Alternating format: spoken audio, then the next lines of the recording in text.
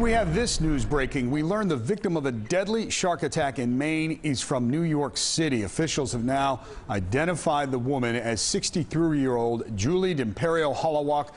The attack happened yesterday off the coast of Bailey Island near Harpswell. Kayakers took Holowach to shore, but she died. Swimmers being advised to be cautious in the area now and not swim near seals or large groups of fish. Researchers say Maine has recorded only one confirmed unprovoked attack in nearly 200 years. But sharks very much on our minds closer to home. Lifeguards are back on duty and swimmers are back in the water a day after shark sightings off two beaches on Long Island. News 4's Katherine Creag at Long Beach. Cats, does sound like there are some new safety restrictions.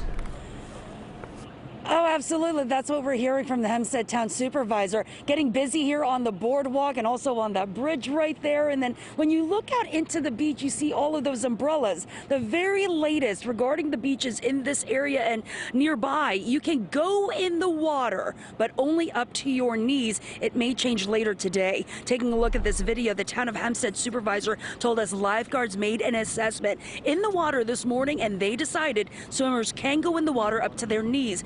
Yesterday, there were 2 shark sightings in Lido Beach West and Long Beach. The town supervisor telling us it's believed to have been a bull shark, which is known for its aggressiveness. There was no swimming at several beaches from late morning to late afternoon yesterday. The shark was seen about 8 feet from shore, only 8 feet. This morning, some beachgoers told us they're not feeling too comfortable about going in the water, even though it's so hot. The Hempstead town supervisor said, talked about how lifeguards went into action yesterday.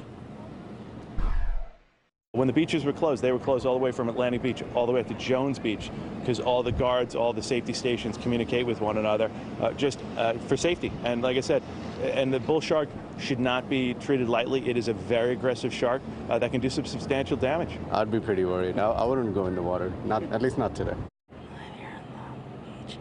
And we're back out live here in Long Beach. We are told by the town supervisor that by midday, lifeguards will likely allow swimmers to go further out in the water. But again, for now, it's only knee deep that you can go in, and hopefully everyone is hydrating, drinking a lot of water on this hot morning. David, reporting live, Katherine Creag, News 4 New York. A good reminder for them. Kat, thank you.